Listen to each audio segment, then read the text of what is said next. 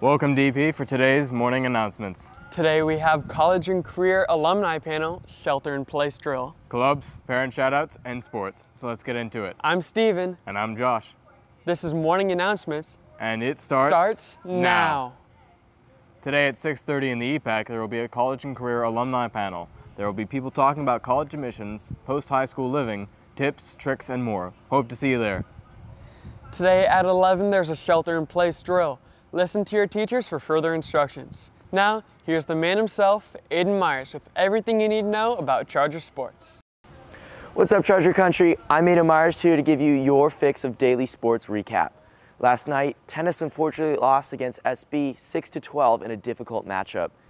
Golf also lost, but against Buena 268-248.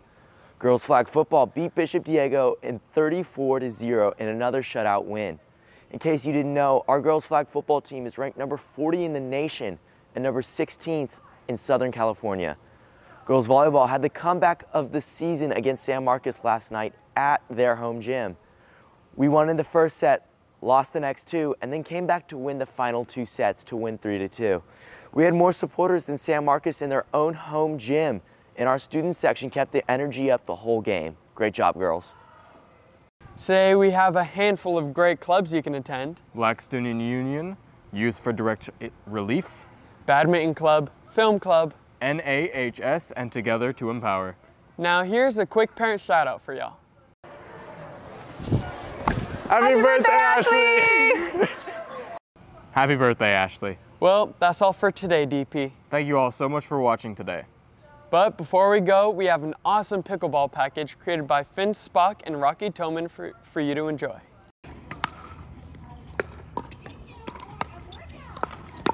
Pickleball. You've probably heard about it from some parents saying it's their new favorite hobby. The sport has exploded across America, becoming the U.S.'s fastest growing sport. I'm here at the Smash Pickleball Tournament at Earl Warren Showgrounds to find out why it's grown so much in popularity.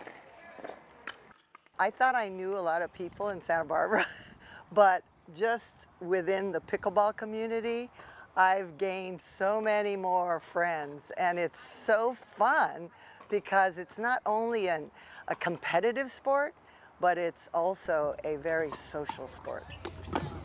I love the social aspect. I've made a lot of friends. It gets me out. You can have played like for 1 month and you could get out there with other people and you can hit the ball and have a good time. An old person can play with a young person, the space is the same. I think that is one of the most inclusive parts of it. And then also the skill set being not super broad. Like you can get started if you can just have some hand-eye coordination, be able to hit some short strokes and move in a certain area. It really opens it up to be inclusive of a lot more people than something else where you have to be very technical or have to cover large distances. I love that you can play with like adults. Like it's fun to be able to, play against them and like not have them completely obliterate you, but like being able to play with them. Doesn't matter with age, gender, any of that. If you're the same skill, you can play. And I was like, this is the only sport that I could possibly play with my daughter competitively.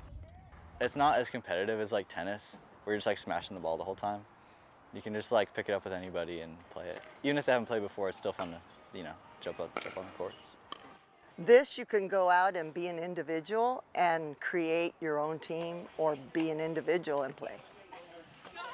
Whether you're 8 or 80, pickleball is fun for everyone. The sport creates a diverse community of passionate players. For DP News, I'm Finn Spock reporting.